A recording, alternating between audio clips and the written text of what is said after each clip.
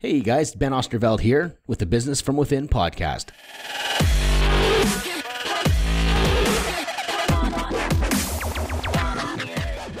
Hey, this is Ben here. We have Steve Sims and Chris Miller. It is the Business from Within show. Chris Miller applied. Steve Sims and I came up with this crazy idea to coach someone live.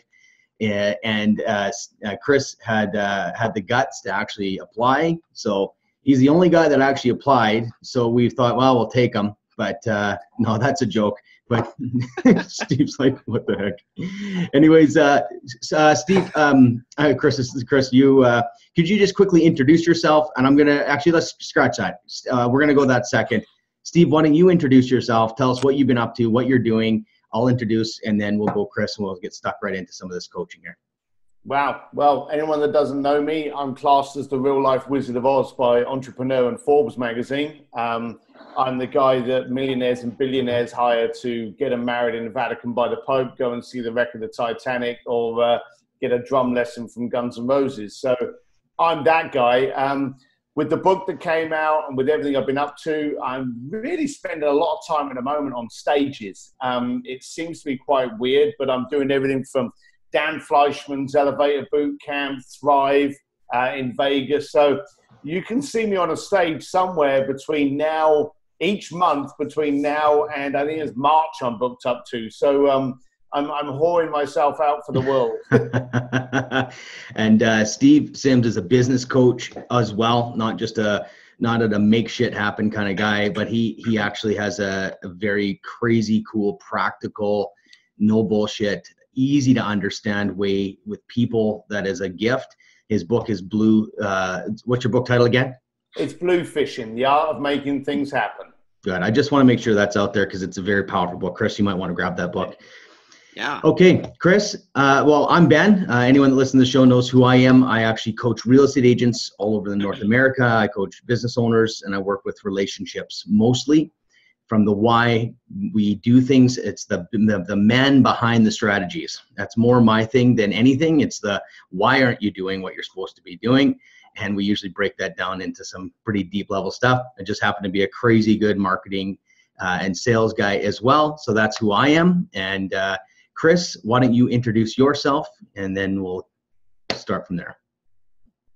Absolutely. Thanks, Ben. And pleasure to meet you, Steve, as well, and to be together here on the chat. So very intrigued to see what we can decipher from my business, I guess. But my name is Chris Miller. I am RE/MAX agent, real estate in town here in Edmonton. And I've been in the business just about 15 years now, counting this year. So lots of different experience. Grew up in a boutique brokerage in terms of my business development.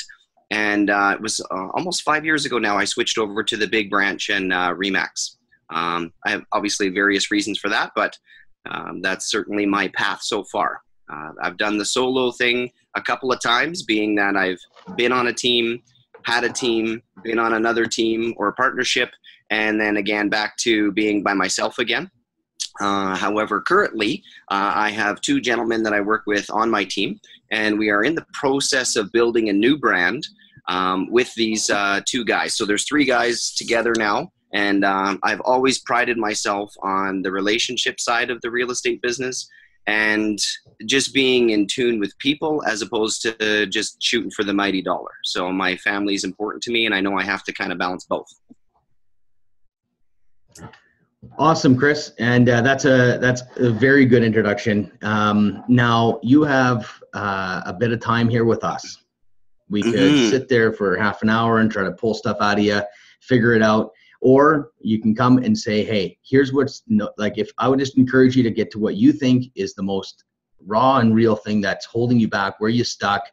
How can we support you? Do you have a question? And we got two completely unique perspectives coming at you for this one. Right. So you asked me in terms of preparation to kind of pick the two things that I think I struggle with the most as a business owner and as a realtor.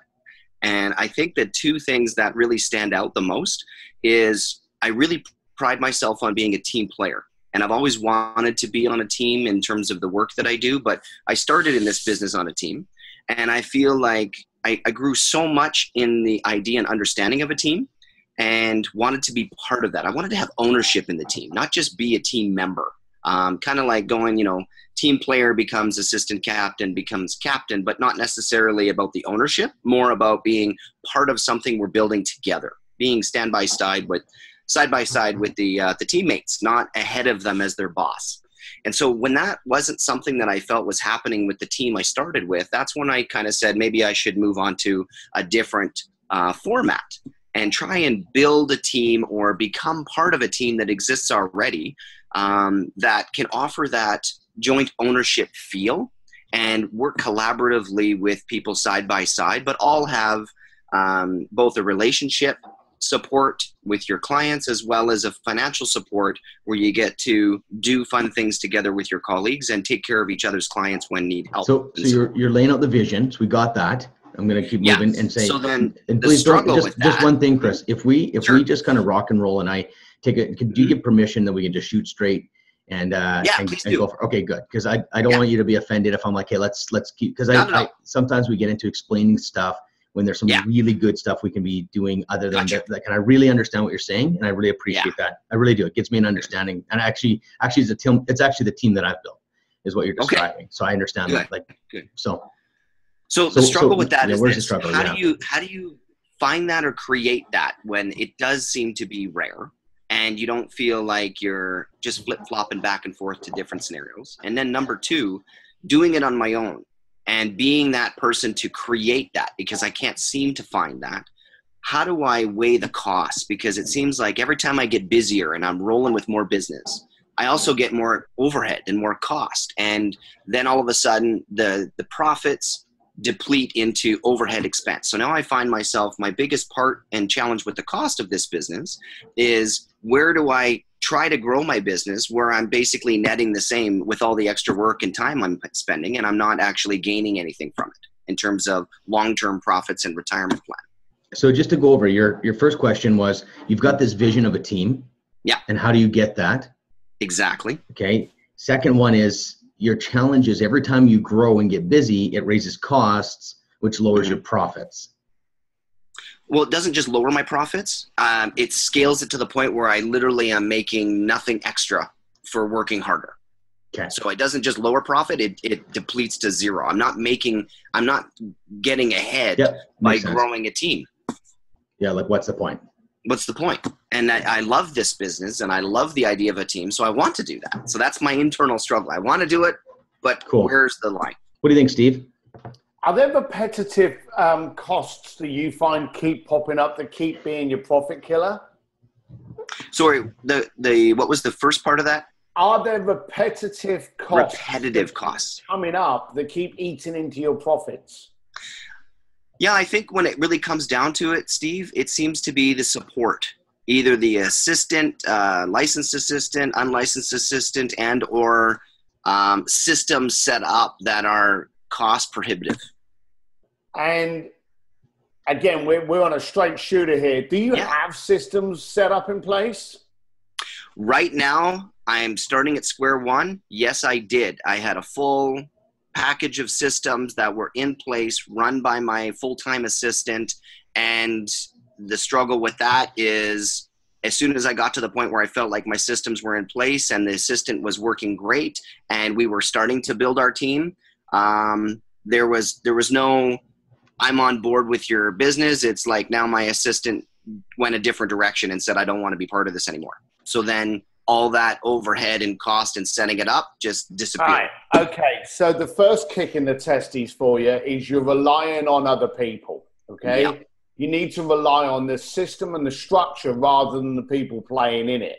You find the people to play in the structure, but you need that structure first. And what you've got to do straight off the bat, if I may jump in, Ben, and just give them a quick bit, go for it. Is one of the things that I do with my consulting clients is I do the 3 circles. So grab a pen and paper and do 3 circles where they actually interlock into each other. And, okay, you're doing it? Yep. Right, so you've got 3 circles. As I say, they interlock in each other. The bottom one, you want to write in there just the words, what I'm shit at. Okay. Okay? You'll notice that it interlocks because everything usually does. It runs over. There's no clear lines and everything. Then the middle line is what you're competent at doing. Okay. Okay. And then the top circle is what your secret sauce is. Okay. What you're 5% at. Bottom line of it is what only you can do, what you excel at, what you're brilliant at. And then what you do is you build up an infrastructure to take on those bottom two. Okay. All right. In doing so, then you actually look for those people to come in. And rather than, we're in a modern world now. I've got personal assistants. Never met them in my life, but I know for a fact they're all over the planet. You've got Updesk, you've got Odesk, you've got, my favorite one is Fiverr. You can actually go onto these companies, TaskRabbit, Magic Hands. These are online virtual assistants. Right. If you've got a structure, you can actually get those virtual assistants, those teams, those companies to look after you, so that when one of them leaves, another one jumps in and does the work, because you've got the structure. And you know, the first thing you more than likely need to do is work out what you need help in doing, because it's no good picking up one of these VA firms and going, oh, I need help, and then spending 2 months on them only to find out that you don't know what you need to help in. Right. Okay, so you need to focus on that structure with a clear direction of two things. You're either in sales or you're in sales support. Where do I need the help? If you're brilliant at sales, you need the support. And support is not a cost.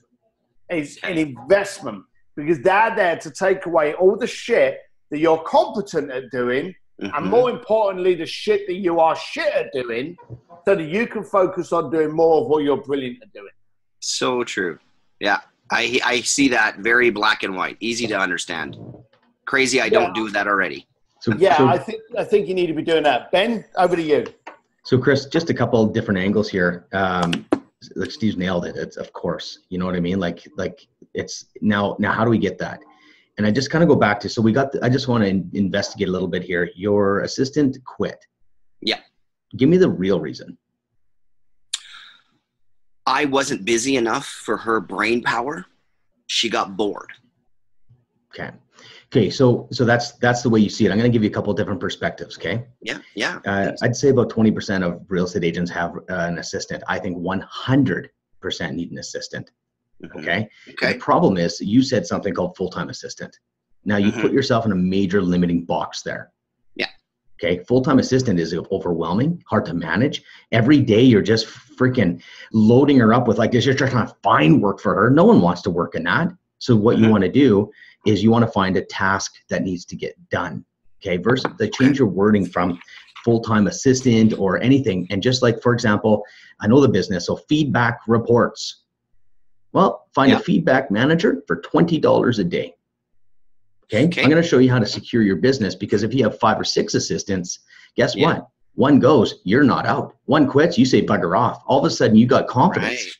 Right. Okay. So there's your shift. Not relying on one person. Now shoot back at me. What did I just say? I want to see if you got it.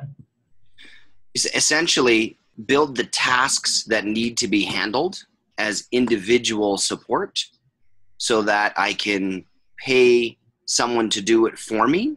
That's reliable, but I'm not putting a full-time salary and wage on one person's shoulders. 100%. It's going to shift your psyche. It's going to shift your confidence, your overwhelming feeling. When you can't sleep at night, you're thinking, frick, I got nothing going on. Guess what? The next thing is when you, like, if you just from finding talent, I think outsourcing is definitely the cheapest, most efficient way. But sometimes psychologically, if you don't have real systems built yet, it's sometimes cool to have someone with you. So just two different perspectives. I think Steve's 100% right. That's the most efficient way to do it, hands down. I got guys all over the world working for me. But there is a place for someone to go meet with you, especially if you haven't developed yourself yet enough as a business owner to outsource and trust. So if you think about hiring someone, what if you just think about the people that have babies, okay? Babies, because if you think high talent CEOs, you got like very high talent people that are willing to work for very, very cheap if they don't have to pay for childcare and they can spend time with their kids. So if you drop off a kid at 9:30 and you pick up a kid at 3, you advertise 10 to 2. Right. Gotcha. Right? 10 to 2. Now you've hacked the whole local area where you're going to give, and then you do it cheap. Okay. Yeah. That makes sense. So just a technique from that point. But I think we're all onto this here, because I think you've got some mindset issues around the, like Steve said, it's an investment. Like it's 1,000% right. And before we kind of move it back to Steve here, I'm just going to tell you a story. When I started as a real estate agent, I was already a business coach, and I knew I'd have an advantage because I built a business versus building a job where I do everything. If you started a restaurant, you wouldn't be doing dishes and the hosting and the cooking. You would just hire those people. Like it's just a very different mentality as real estate agents. And Absolutely. lost my train of thought. How about that, eh? Okay, whatever. I'll come back to it. Okay. Okay. So hey man, I just throw it out, man. If it's not there, I lose stuff. It goes out my left ear, I think. But yeah. Anyways, it's just a worker mentality versus an employee or a mentality around that. But if you make it really small tasks, make it about hiring the right people at very low hours and low price, it really does work. Okay. It also continuing from that, it reduces your liability. And there's nothing good about liability. No one likes liability. You end up resenting. And I know, hearing your tone of voice and from what Ben was saying and getting the discovery on that she was bored, the bottom line of it is, I guarantee you the worst day of your week or month or bi-weekly was the day you had to pay her. Because you're sitting there probably thinking to yourself, shit, I've got to pay this girl. She gets a regular income. I've got to go out and hustle for it, but she's sitting there pretty. She gets the exact same amount of money, or he gets the exact same amount of money every. You become resentful. And the second you become resentful in any relationship, it's done. It's cancer. Okay? Right. Totally. If you are now paying people to do something that you can't do and don't want to do, then all of a sudden they become an investment because it's now giving you more time. The one thing we all want is more time. And I remember one of my mentors, a gentleman by the name of Joe Polish, he was talking to me about my day. And he said to me, he said, you know, you do all this marketing, you do all of this. And again, I do a lot of marketing and branding in my consulting side. And I suppose communication is my powerhouse. And he said to me, he said, so, you know, walk me through. And I said, well, I designed the piece, I get a blower, then I run down the post office. And he said, how much do you get paid, you know, on one of your contracts? And I said, it's usually around about 10 grand. He said, how much of your day is spent in the car, driving down, posting the letters? He said, why don't you get somebody else to do that? Now, if you enjoy doing that, hey, keep doing it. You know, I like feeding the dogs. I like picking the kids up from school. But it takes up my hours of the day when I could be earning 10 grand in that hour. But he actually does break it down to find out what someone can do as good as you and then pay them to do it so you can do more of what only you can do.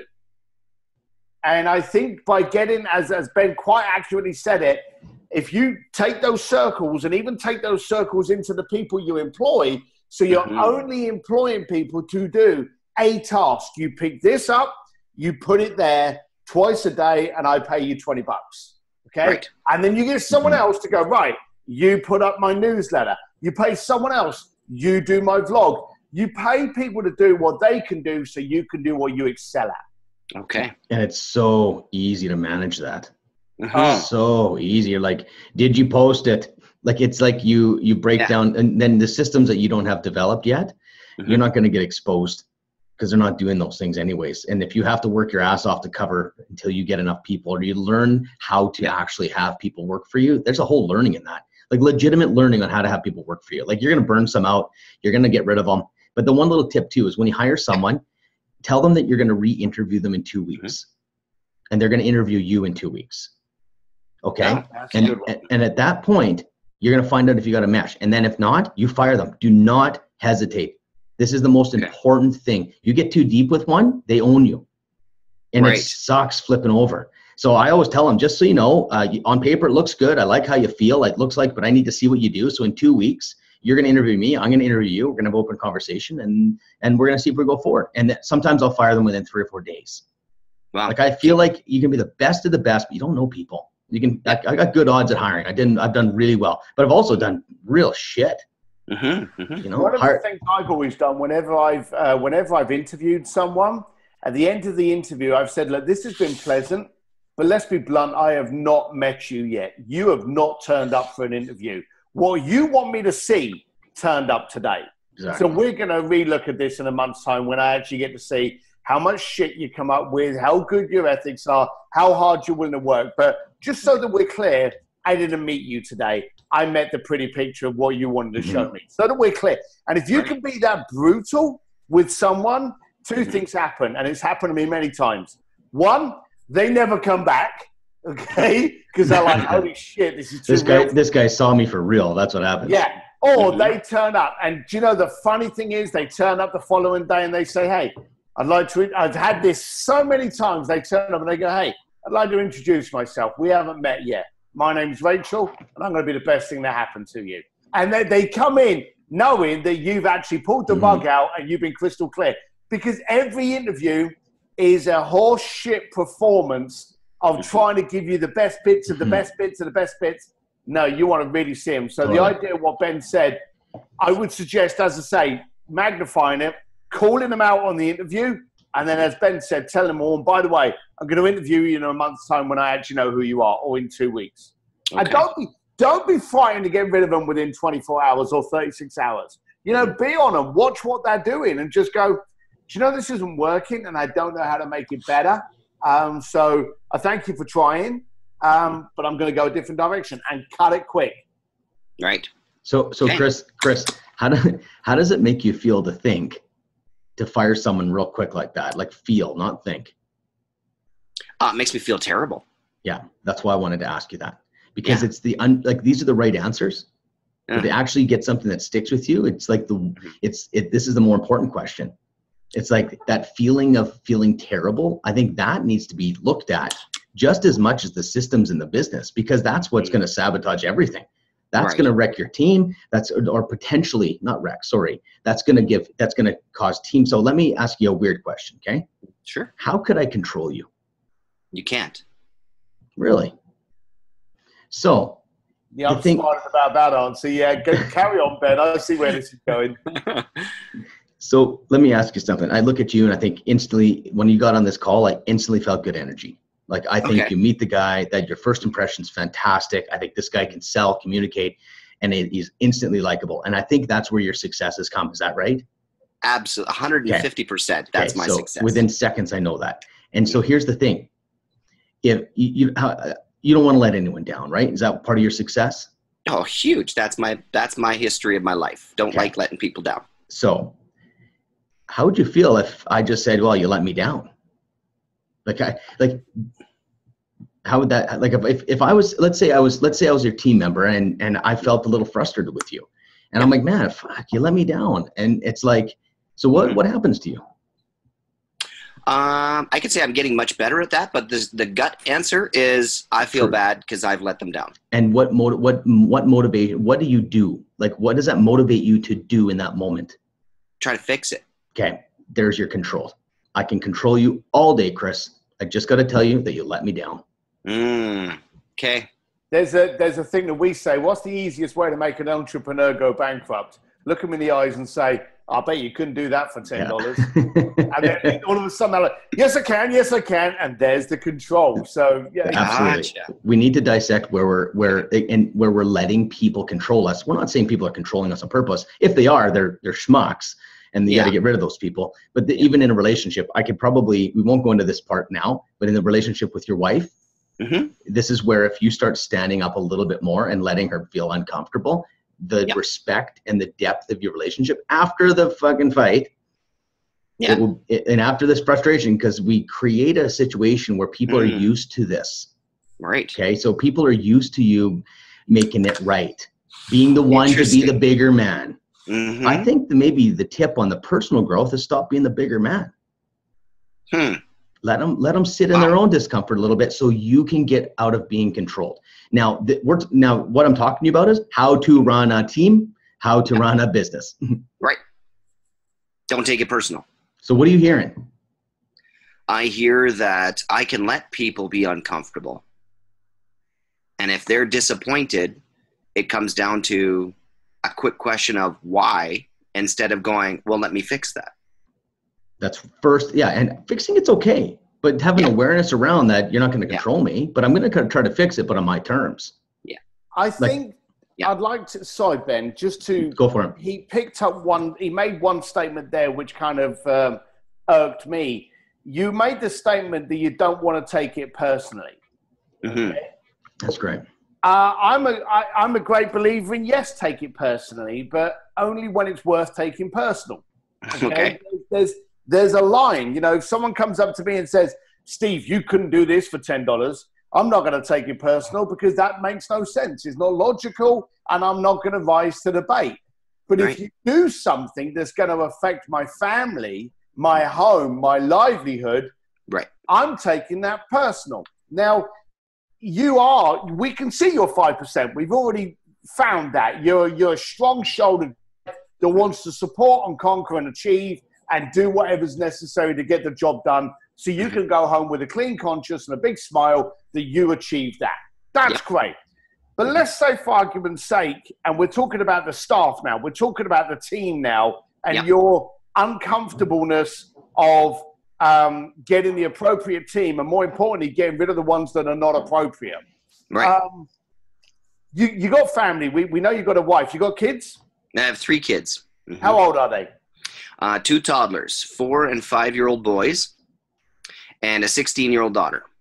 All right, so you're sitting in your favorite restaurant, and you're there with your wife, you're there with your kids, and they've just, you know, you're celebrating a Friday night, you've closed a good deal, you're all sitting there with a nice plate of food, and some arsehole like me walks up to the table and takes one of the plates of food away from the kids and just carries on walking through the restaurant. Okay. All right? Yeah. How do you feel? Probably, what the hell are you doing? I'm imagining that Mr. Nice Guy suddenly comes after me with all guns blazing, because we tend to step up when our family are being affected. Absolutely. Right. So the person in your office that's not doing the appropriate job is affecting your family, because the more they affect you, it then channels down. If they're not doing that job properly, then now they become an expense. And again, that's where you start kind of like resenting that you're paying them. You're taking food away from the table. Yeah. So you're completely right to take things personal. There's a great myth out there where they say, oh, it's not personal, it's business. Every single brand out there now has a personality leading it. You know, in the old days, you never knew anyone behind the Oracles and the AT&Ts. We went into the recession. All of a sudden, you got the chairman of Verizon up there.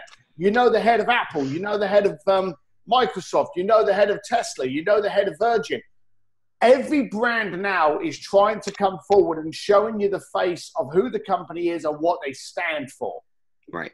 And you should take what you do personal. You should take the fact that you don't want to let someone down. You're there to achieve. You're there to conquer. You're there to do the right thing when it's the right thing. If the client's a dick and is asking you to do something that's not right, that's when your brain cells kick in and go, hey, my job's to achieve.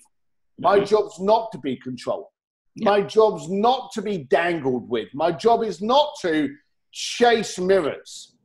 And you won't do anything that impacts your family. If you have trouble firing that person because it doesn't work, and you'll know it doesn't work because something in your gut will tell you it's not working, you know? I'm a great believer that my gut is far more intelligent than my head. My gut usually kind of like flutters before my head realizes what's actually going on. I trust my gut now. If I'm not relating to someone, like me and you are gelling. Me and you could be hanging out in a bar now, drinking whiskey, and we'd be cool, okay?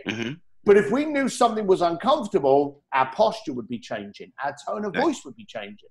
So when you've got that person in your circle in your team and it's not right, I want you to think about the prick that takes that plate of food away from your family, and then ask yourself, how fast do you chase that mother down and assault them? Right. Okay? Yeah. So in which case, the next time you're having a bit of a problem about getting rid of someone, realize they've just stolen your kid's food. Mm-hmm. I don't think you'll have a problem with it then. That's crazy, Steve, because I have things firing in my head relating to everything you and Ben have just said. And at the same time, that's actually probably a bigger challenge that I've just recognized is the internal, I want my business and my team and my family to be personal, and I keep trying to make it not personal because I want to be businessman. So that's interesting. I think nowadays, and especially with entrepreneurs, and let's backpedal for a second. If you were an entrepreneur in the 80s, you couldn't get a real job. Yeah.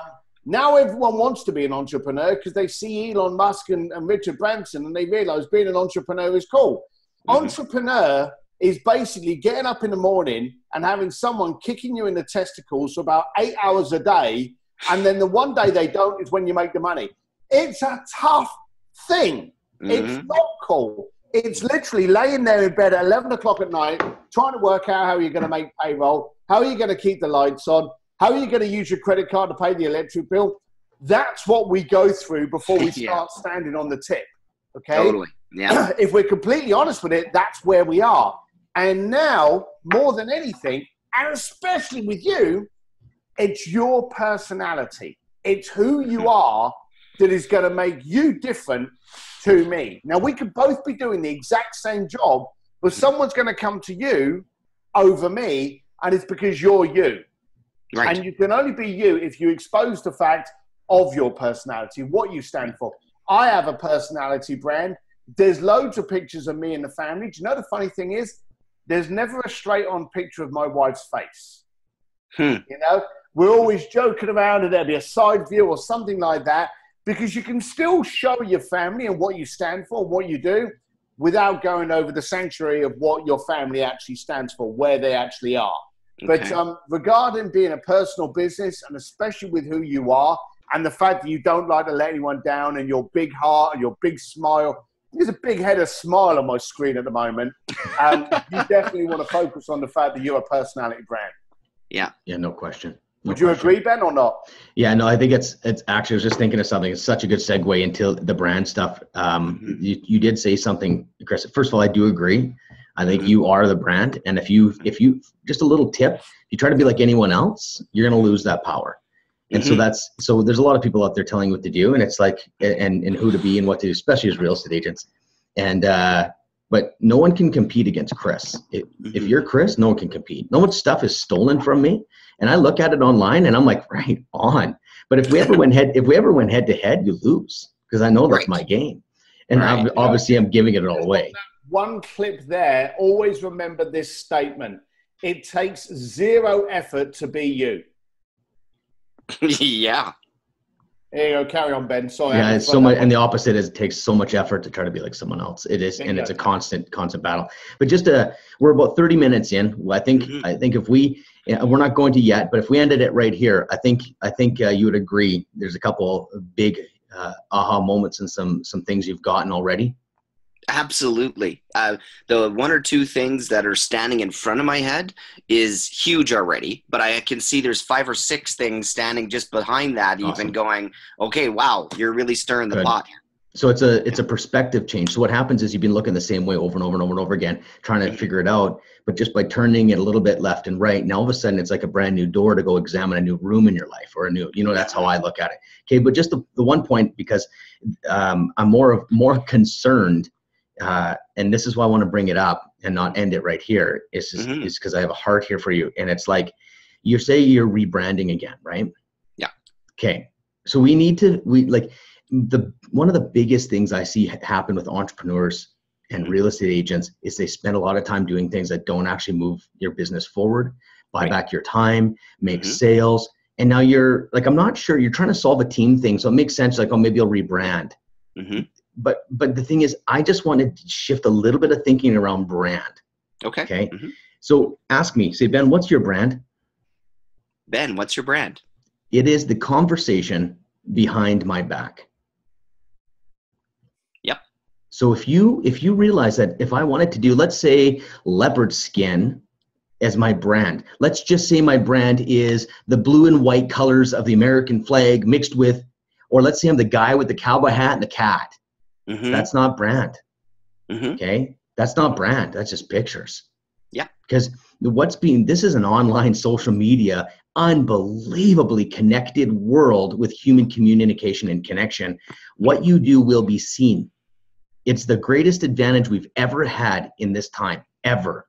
Because when you do good work, not just good work, raise the game to pop someone's freaking head off. It's so good. Right. And I would be stop working on your brand and think about working on your brand. And I would work on the brand on how do I raise the experience I'm giving to each and every client that I ever do. Now I'm just explaining culture of your team. Yes. You start having that conversation, you take this video, learn how to talk about brand, about what the brand is behind your back, boys and girls. And then every time you meet, how are you celebrating that moment with your team? Right. Because instead you could have the conversation going, guess what, guys? I landed every shopping cart at the grocery store with our face on it. Woo! Who freaking cares? What a waste of money. Put some money into finding out who people are. Be so fucking thoughtful. Go to the psychological ties that say, I can't believe he did that. And then the next thing is, how can I help him? And you repeat that over and over. And you know what, Chris, knowing who you are just by looking at your heart and what we've learned a little bit, you will love your business. And you will attract people that love to have this. Like I got guys that pop there into my office or on my team and like, guess what? I found this out. This guy's this way. I've already got it. Like the closing gifts, the different things, like raise your bar. So your brand is of your experience, right? Not an image or a logo. Does that make sense? Totally. I have a feeling, Steve, you're in line with this kind of stuff. This is where I'm totally in line with it. You know, my funny enough, I've got 3 websites, 3 companies, and not a single one of them's got a phone number on it. So I'm very much about building the culture before the brand. There's way too many people out there that spend too much money on making sure the logo looks pretty, but has no substance in it. Right. And I think Chris is walking around there with a bunch of substance that he is his brand. He is his culture. He just needs to wear it on his sleeve and let other people come to the party. Beautiful. Can I ask you a question about that? No, you can't. Go on in. Well, for both of you, what you just described is actually what I feel I already do. The only concept of brand that I just brought up was to try and encompass what I see negative in the business, where I want to provide something that's positive, and that's this. I don't want a team to post everything they do that's great. We're on Chris Miller. We're on Team Chris Miller. And you can tell me if that's wrong or right. But when I talk about brand, it's actually, I'm trying to just create something that's inclusive to my entire team. So they have ownership of what we call the logo, because they know the culture is Chris Miller. But I don't want them to feel like it's Chris Miller's business. I want them to feel like they are on their business, their team, in an inclusive logo, or i.e. brand. Does that make any sense? Steve, mind if I jump in on this one? Yeah, go. So like you're talking my world, man. Yeah. You just described what I've built. My real estate company is called Team Oosterveld. I didn't want to have Ben Oosterveld and Associates like every other Joe Blow out there. I don't even like the fact that my last name's in it to this day. Okay. Okay. So Chris, we're in the same boat. Okay. Yeah, totally. But guess what? It's not because of my logo that they believe in. They believe in me. You trained for 5 years, man. You know what value that is? I think you might not see what you bring to the fucking table. Yeah. And I think that people want to come because of the Chris Miller fucking brand, but it's not the brand that's external visual. It's the heart. Ben Oosterveld is the fucking brand of Team Oosterveld, but I don't have that on my public image. No, and just some simple things you can do. Really tactical, okay? Yeah. Don't think so much about this. Just be yourself. Now, here's the thing, because you're spending too much time thinking about the structure and how I'm going to just be you and let it grow. But here's a couple of things that you can do. Never Okay. put your name on a sign of a listing that's on your team. Perfect. Ever. Okay, I'm going through that right now. Right? Just So my team is Adam Benke, Colin Clowater, or whatever. On the very bottom, I have a team hanger. It says Team Oosterveld. I'm not even on it. I put their cell phone on it so they can take their own showing calls, so I don't have to. You are totally speaking my mind, and I don't know the ins and outs of you, so that makes sense. So that's why I wanted to jump in, because we're talking Yeah. super simple here. I think you're overcomplicating Totally. a little bit. Literally, just say, hey, look, I want you guys to have a part of the team. I want you to be part of it. But the thing is, though, if you're being that nice guy that can be controlled, this is going to bite you in the ass, this advice. I promise you, because they're going to go right on, and you will be used and abused and taken advantage of. I promise. But you need to be strong. I am Chris Miller. I am the brand, but I want to make sure that it's not publicly built around me. Okay. I want you guys to have your own identity in the Chris Miller band. Is that a Chris Miller band? Isn't that a, There is. But do you understand? We're talking subtle, most important, unbelievably small shifts that can change everything. So that's why I want to stop and say, if you're the nice guy that can be controlled by feeling you let down someone or whatever, this won't work for you. Right. You're going to give them everything, and they're going to take it and run away, not run with it. Yeah. Okay. So just a subtlety, put the name on something. You need to be strong in your leader. This is my freaking business. Those are my plates my kids are eating off of. Like that jealousy, that healthy, like, do you guys understand? This is my, like, and then the other thing is, if you can raise your value around actually knowing what you have to offer, which is a bit of more work. That takes a little bit more work. That ties to a little bit more of the past stuff. But just understand that you can give them the identity. I have all kinds of team structures and different things like that. Like after a year, I give them a little piece of someone else they bring in. And there's another structure is after 20 deals, they jump to 60-40. Yeah. Like, or there's so many different ways to do it, but don't be overly fair. Yeah. Because knowing you're probably going to give a bit too much. And then there's the chance of them taking advantage of that. So anyway, Steve, well, I can tell you, I'm already guilty of that. Absolutely. Yeah. That's why I bring it up. That's because I know when I see you, I just know this, because I know that's in me. It's easy to see. Once you've overcome something, you can see it. Okay. I would like you also to gamify this and ask people around you that are close to you, but also some of those that are just peripheral. Okay? Ask them what they think of you. What do I stand for? What are my values? What is my culture? Ask them. I have an element of branding and marketing in my concierge firm, Bluefish. Here's a funny thing that happened. I don't think I've ever shared this with anybody. When I launched my concierge firm, I used to have passwords to get into the parties. Okay, and a lot of people know that. One of the passwords was finish this sentence: 1 fish, 2 fish, red fish. So we would have people come up to the door of this party and go, Bluefish. When we set up the company, as at the time, we didn't know what it was going to be: party promoting, event planning, travel agents. We had no bloody idea. We actually launched it with a name called Trianon. And Trianon stands for the final court of the Greek gods. When they can't decide between themselves, this is the ultimate final say. Okay? Couldn't have thought of anything more precocious than that. You know, people phone us up at that time and go, hey, is this Bluefish? And we'd be like, no, this is Trianon. And they'd be like, oh, sorry, look at the Bluefish. And they hung up. I noticed at the time, it wasn't what I said that was important. It's what everyone else that was yelling that was gospel. And they thought we were a fun firm called Bluefish that did this and did this and did this. So we stopped designing anything. And we went, okay, who are we? And they told us. And guess what? If they told us what we did, then guess who we could sell to? Because they've already told, oh, you do the best pizzas in the world. Great, you're right. How many do you want? You know, it was that kind of thing. Right. So I want you to start looking around. And before you start sitting there with your pen and paper and go, hey, I'm going to design a brand. I'm going to design a culture. I'm going to design what I stand for, my family motto. Get everyone else that's around you that's ever done any business with you and ask them, why did you do business with me? What stood out? I'm really trying to grow here, and it would help me if you could answer these questions. what do you believe I stand for? What was the greatest attribute of working with me?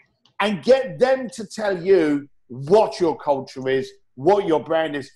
You may be surprised, and what it will do, it will invigorate you. And then you can go to the team and go, hey, I did this and I got this response. What do you think? And then get people to tell you what you actually stand for. And if you like it, great, there's your brand and culture. If you hate the answer, then you know what you've got to change. Okay, that makes sense.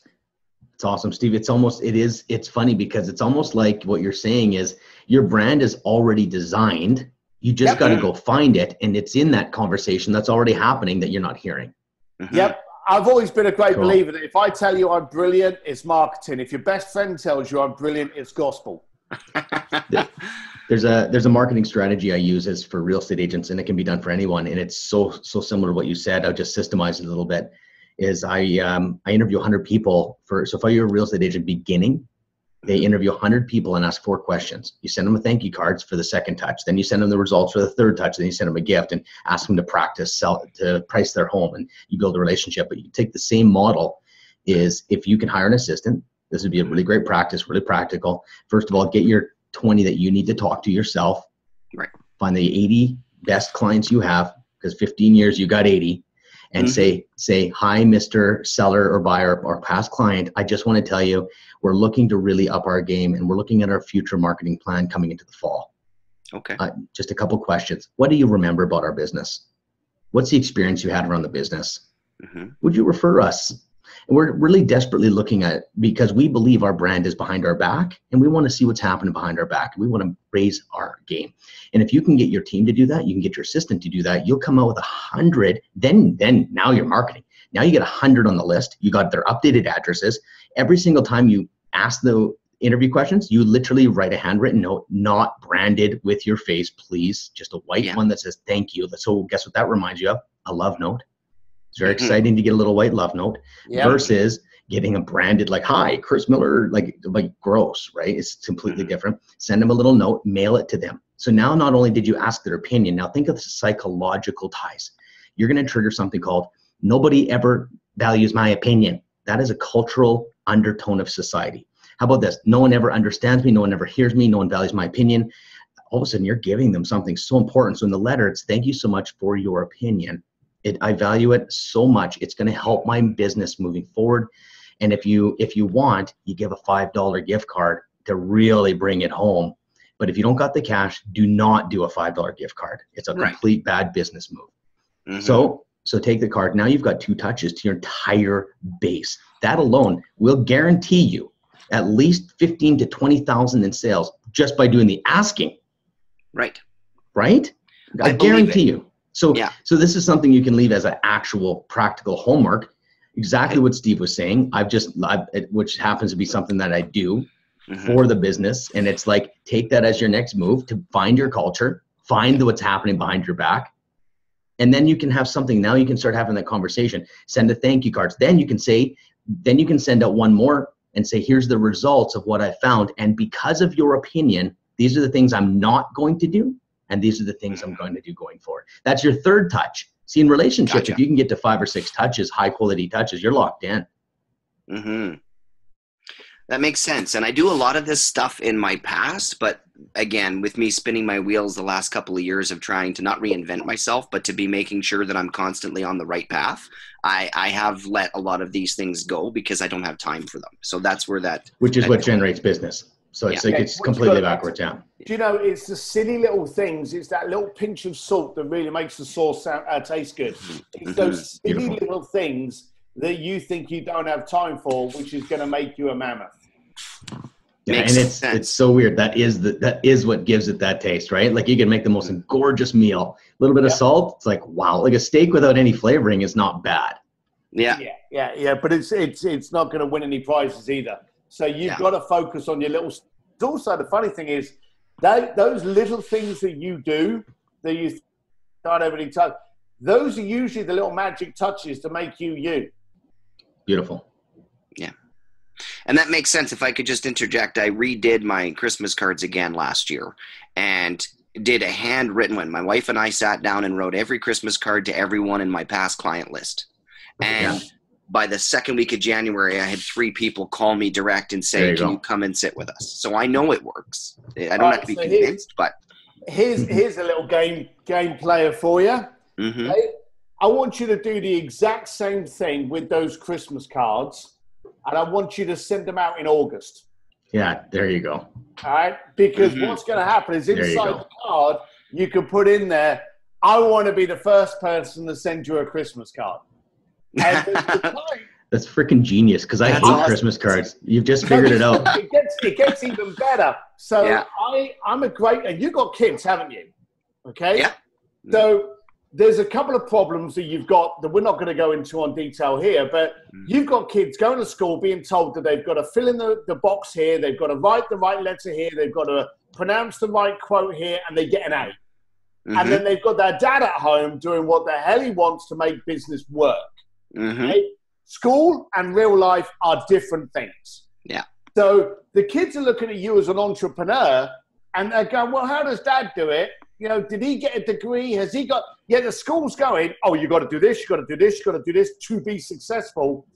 I'm guessing at a long run, like most entrepreneurs, you're not that curve. You haven't got all of those things that the school is brainwashing your kids and telling them they need. You've got to start helping your kids with entrepreneurial lessons, because like it or not, there's a piece of your blood in them. Okay? And 9 times out of 10, they're going to go, "Why the bloody hell am I studying this?" You know, my dad's a millionaire flying to Monaco. He didn't know how to do this, you know, so it's that kind of thing. Yeah. So with my kids, I try to bring them into fun marketing ideas. I got my daughter to run down to the local card store, buy Christmas cards in July. When are Christmas cards at their cheapest? Bingo. So she's got the Christmas cards. She comes back. I actually said her, because of my personality, get the shittiest, heavily glittered cards you could, because we all hate those, because you open them up and you get glitter all over your trousers. So she got the shittiest, cheesiest cards she could. And then she handwrites them in there, because believe it or not, my handwriting is very equivalent to an 11-year-old. She writes in there, you know, "I wanted to be the first one to send you a Christmas card. I'm here as you need, and I respect having you in my circle. All the best, Steve." Okay? Right. And then we post them out with a handwritten piece on the front. Okay? Then the client gets them, and I've often said to people before, how many fingers does it take to delete an email? 1. How many fingers does it take to open up an envelope? All of them. That's called total engagement. Okay? Right. Yeah. So they're opening up a letter. They've got the feel. They've got the rip. If you want to be really cool, spray a bit of perfume in there or something. But then they pull out the Christmas card, and they're now engaged. They're entertained. They find it different. Again, you're being different, because how many idiots send out Christmas cards in August? Okay. That's great. I had clients contacting me going, "I want to thank you for your marketing. I want to thank you for reaching out to me. I want to thank you for the long conversation I had with my wife, because I had glitter down my trousers that night." So it was brilliant, and it worked. And try different things. Stay with me 1 second. Where do you live, Chris? Edmonton, Alberta. Edmonton, Alberta. You got any nice hotels near you? Lovely. Yeah, absolutely. Right. So get your ass in one of those in the next week. Walk up to the concierge desk and say, "Hey, I'm just here having a meeting, but I've got to do a little bit of writing for my clients. I need some envelopes and I need some stationery." So I went to Santa Barbara. I do this all the time. I'm on about twice a week, even when I don't need it. I go and get an envelope from the concierge. I also get the stationery from the, you can see this? Yeah, yeah. Right. This is from a hotel called Hotel Californian in Santa Barbara. I will write something on there. Don't even know what I'm going to write yet, because I only got them last Tuesday, but they're here ready for me to do it. I will write something on there. I will put it in the envelope. When you get a letter from a hotel, handwritten, are you going to open it? Absolutely. Right. So I get 10 out of 10 open response when I send that. And in it, it could be something as simple as, I was traveling in Santa Barbara and I thought about something we were talking about, Chris. I'd really like to go into that a little bit further. Do you mind shooting me an email shoot me a text as to when we could chat next? All the best, Steve. Email, cell phone to send me a text. Okay? And you then all of a sudden and then when the Christmas cards went out and stuff like that, I always do the same thing in there. You start getting these texts and you can go, Christmas cards have landed. So it's a way of engaging with your people, with your personality.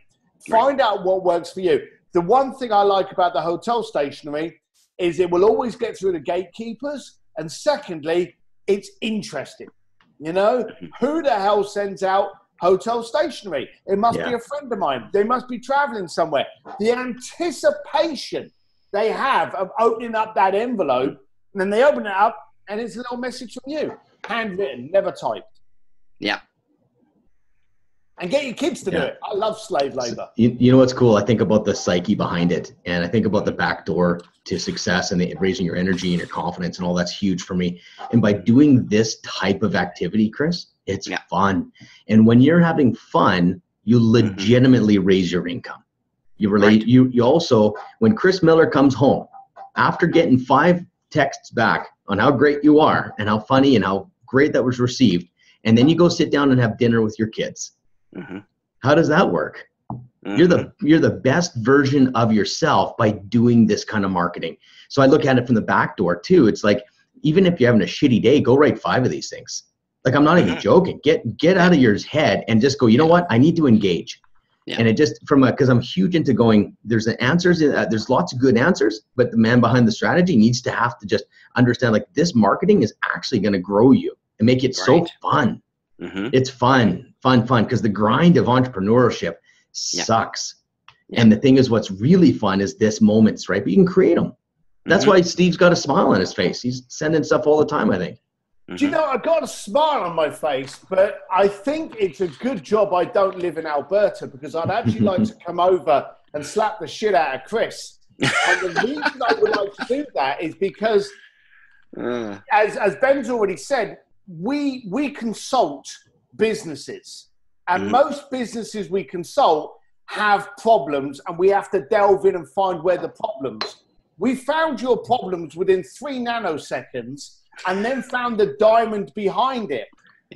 Jesus, man, you are going to be absolutely brilliant unless you get off of this video and do nothing with it.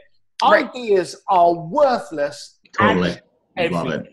Yeah. So, Chris, do yourself and if it's not for you, for your kids, for your family, okay?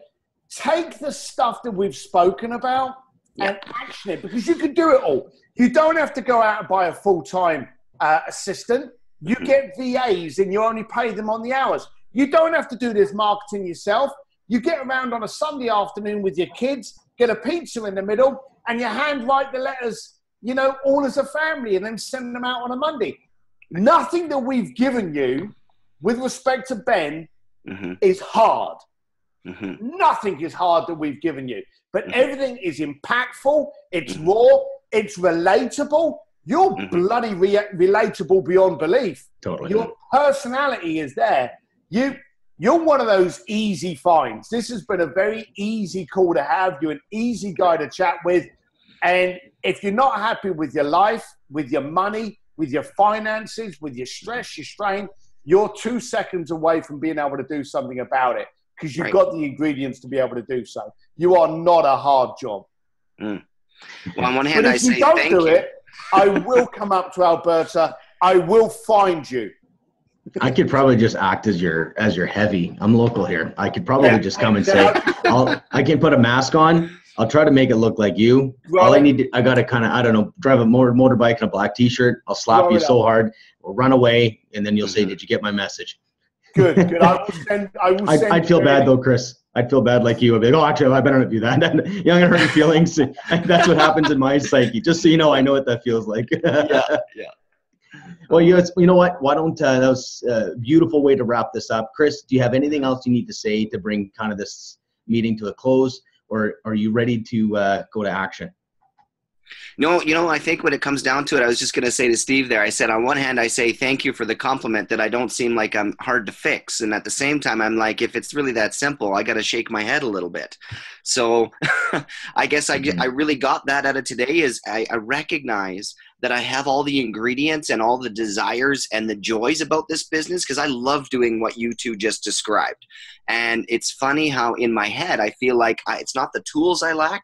In that, it's the tools I lack in the structure of my business because I like doing all that stuff. It's when it comes to creating an environment for the team. And like we talked about, the culture that I've always struggled with. I want a culture around me because I have it. I want to bring other people into it. And yeah, but there's a reason when you're on a plane that they say put the air mask on yourself first. And before you fix a team or get a culture, you need to get your head straight. The good thing for you, the absolutely incredible thing for you, thanks to Ben, is Ben's now created this video that quite simply you should put in your calendar that every Monday morning at 10 o'clock in the morning, you watch it for the next 6 weeks. Now, I hate to say this, but I challenge you because I don't think you'll do it because people just quite simply, they wane off it. But if you watch this every Monday at 10 o'clock, the first Monday, you'll write all the notes down. The second Monday needs to be, what ones have I actioned? By the time you get to the 6th Monday, have I completed everything and what's the effect be? Right. And now you're toying with me, Steve, because now you're saying you're asking me to do something you don't think I'm going to do, and I'm going to feel bad now if I don't do it. We got some new awareness here, folks. I don't think he'll do it either, Chris. No, he doesn't look the kind that would. He doesn't look the kind of guy that would let anyone down. But I'm not sure. Yeah. Awesome, man. Okay, I'm gonna. What I'm gonna do here, Chris, I'm gonna wrap it up. I'm gonna stop the recording, and then I'm gonna let you go, and then Steve and I will just do a little debrief and hang out here for a second. But yeah, man, we'll let's keep in touch, Chris. Absolutely. I'd just like to say thank you to both of you guys, both for the opportunity to meet you both online here a little bit, and also just to hash out some of the things that are in my brain to build an awesome company. I appreciate it. Awesome. Cheers, Chris. See you, man. Well done, Chris. Cheers. Take care.